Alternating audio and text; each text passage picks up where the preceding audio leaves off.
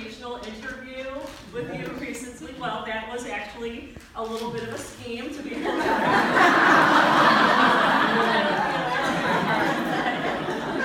So I'll just read a couple of the paragraphs.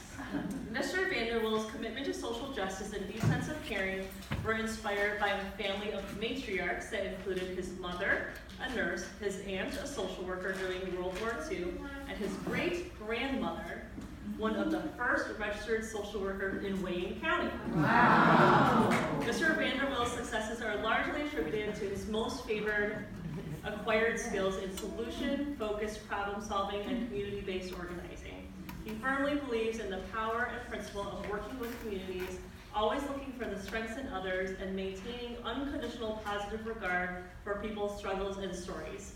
He believes in the resiliency of the human spirit and the power of beginning again.